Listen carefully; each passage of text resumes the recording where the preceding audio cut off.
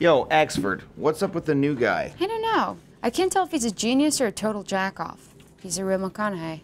Okay. Nah, he's definitely a jack-off. Not wearing a shirt is a total jack-off move. Right? But is it because he's trying to show off or because he doesn't place value in material things?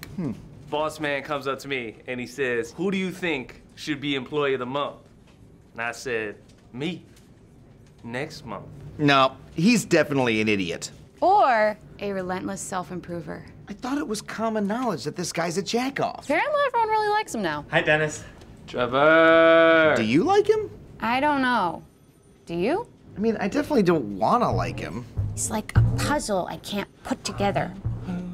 Okay, well, at least we know he's a slacker. Looks like one, right? Actually, his work is incredible. Check out this production budget he sent me. Oh my God, I've never seen such mastery of Microsoft Excel. It's impossible. He can't be a genius. Look at how content he is with life. Geniuses have to be at least a little bit tortured, right? Unless they're smart enough to give themselves over to the frivolity of life and enjoy the simple things.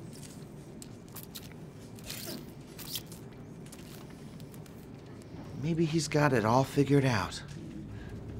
Hey, you. Yeah, Dennis? I win #1. Well, there's your answer. He's transcended the social pressure to relieve oneself in the bathroom. Congratulations, Dennis. We have declared you a genius. I also win #2. Oh, sick! Not okay. Thanks for watching. If you enjoyed that video, click me to subscribe. All right. Someone get me a fucking Capri Sun!